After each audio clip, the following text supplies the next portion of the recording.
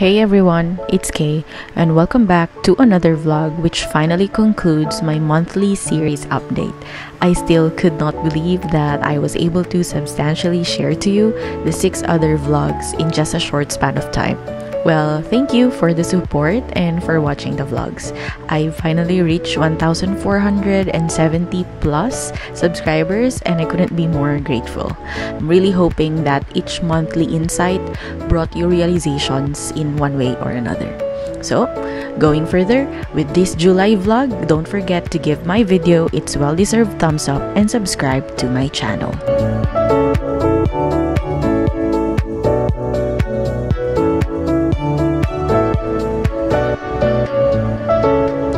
July came in uniquely. It was a mixture of everything. Writing this month's entry just gave me both the sad and happy vibes anyone could feel. This month was marked by my parents' birthday. Dad is on July 1 and my mom on the 26th. Hence, it is a very special month because the two people responsible for my existence celebrated their real existence. For Dad's birthday, we had a surprise party, as you can see on this portion of the vlog, to celebrate his 50 golden years. I could not be more grateful for this chance. Not everyone gets to have an opportunity to celebrate their 50, right? And thankful that Dad got his. As for Mom, she turned 49. She did not want any luxurious party or anything since she said she would only wait until 50. But who cares, right? So yeah, the month is still filled with celebration and it's worth celebrating their birthdays.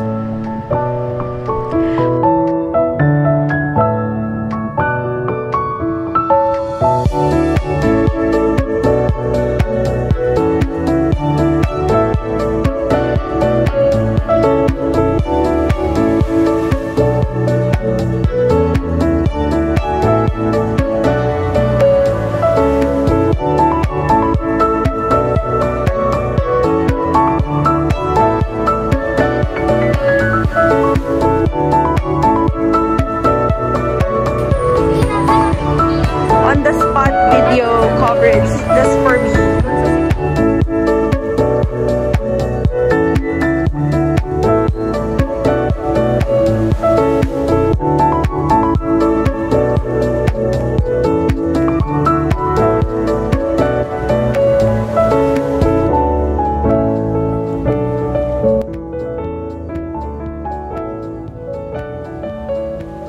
Aside from that, this month was marked by the arrival of my aunt and uncle from Ireland, two extraordinary people I have always treasured, my Auntie Neng and Uncle Seller.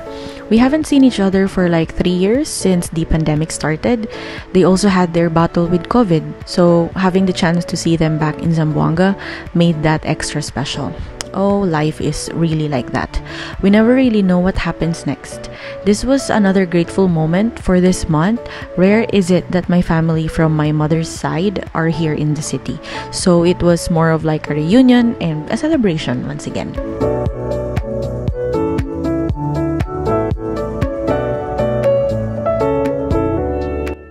While all of the festivities in the family went on, a sudden jolt to my heart happened.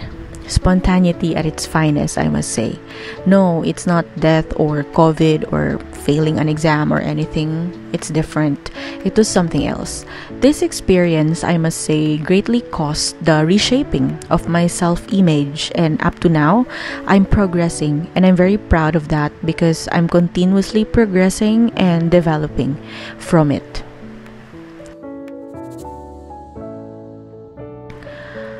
One word or a few can indeed break or make a person. Painful as it was, I wouldn't provide much of the facts, but that incident, a conversation with someone who was once special, now not, of course, uttered words I never expected. On that incident, I tried to reconcile my thoughts, to be proactive over the words that were spoken and the events that happened. To tell you honestly, there was really no prior issue. It was just that utterance that changed everything. Indeed, break or make a person. I thought to myself that maybe it was a joke or not, but to no avail. I never received an explanation, a clarification even, or even the apology that I deserved. Rather, after sending a message expressing how I felt, I was then told that we'll be talking later, and that to remember that the least that person could do was hurt me. Afterwards, with anticipation of the person's initiation of contact, I never heard a thing again. And for the first time, thinking I was already okay after resolving my personal struggles in the past weeks, as shown in my previous vlogs, I was once again visited by self-doubt and questions on self-worth. Is this what I deserved? How can someone like this person have the audacity to devalue me with those utterances? How can someone like this person, after being reached out to with a call the next day, drop that call and not say a word anymore? I would admit I had my down moments over the incident, because why not? But I chose to stand up and value my peace. Why force the situation? Rather than fretting or crying over spilled milk, I came to terms with the situation, to face it as it is, since I already did my fair share of the effort. If they don't want to, then fine. If they want to, I'm certain they will always find a way. I have had enough of people who cannot even see the worth and preciousness of a thing they have at the moment. In the end, I would like to tell you this. Learn to leave the table when respect is no longer served or given. We can always choose to be kind, but never forgetting to set the limits to others who cross the line. I came to understand how boundaries are established, how limits are possibly pushed to the wall, how to give a damn to things that are only fuck-worthy, to specifically choose my battles, and most of all, to value oneself. There was just one thing I wish I had known, to have known these things earlier, so I would not have endured such an experience. Nevertheless, cliche as it may, things happen for a reason.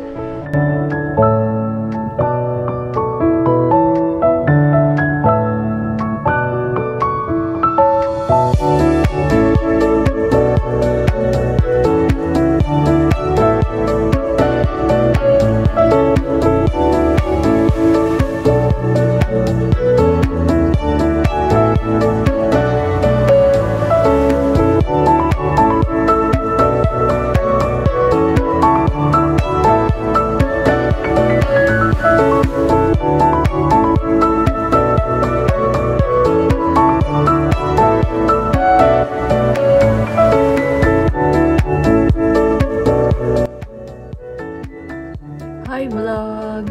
It's a Saturday today, and in a few hours I'll be having a face-to-face class session with one of our great professors in law school. So I'm a bit stoked kasi recitation siya, so kinakabahan ako because number one, hindi ko alam paano recite sa face-to-face.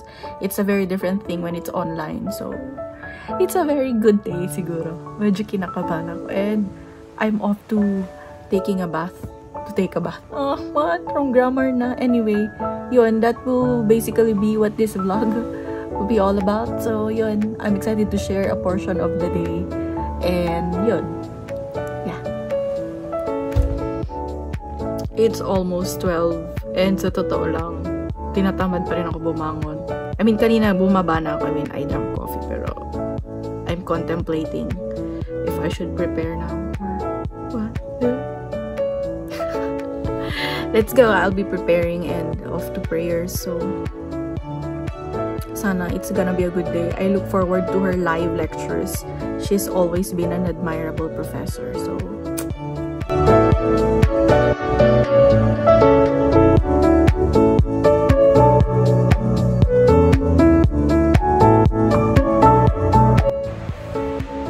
good morning vlog. I just woke up and I received a very beautiful message from a friend about work status. So I'm just happier than ever. Kasi kagabi I finished a book and today I'm going to move to another book. So I'm so excited. It's July 25th today, and yun, things are getting better each day. And I'm really enjoying the break. So, ganun lang. Now I'm still in bed. It's 9:30. So, enjoy natin to while we can, because when life happens in August, wala nang ganito. So, yeah. Good morning. And with that, as the month's realization, it points to the essence of self-worth. You see, this world is already full of problems, and with every circumstance in our lives, we may unconsciously correlate these to our worth as a person. Do not let that happen, ever. Do not let a thing, an event, or another person's existence define your value and worth as a person. I went through that unknowingly. For the past months, I've been going through it without me knowing that it was happening, and the outcome was never good. And I don't want that to happen to you. Learn from my experience. I was just lucky enough to get back to my senses and move forward. To accept that some people are indeed trashy in themselves and shit happens whether we wanted it or not. The twist and the secret to winning these kinds of incidents, it's not revenge. It's to learn from it. This time around, I should know better. And in no way can we allow anyone to step on us or tell us to maneuver every aspect of our lives. Do not let that happen. After all, it starts and ends with you. It's your choice.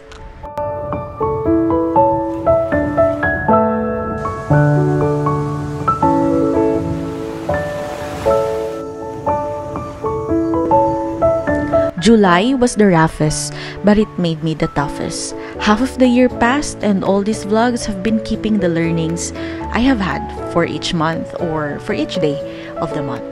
Thank you for being with me in this vlog. Feel free to send me your thoughts in the comment sections below. The August vlogs will be a new set of contents already. I'll be missing updating you for my monthly events, but I'll make sure the August vlogs will be a little bit different. Why? Because it's finally my birth month, and I look forward that I would have a breath of fresh air after all these incidents. See you on the next!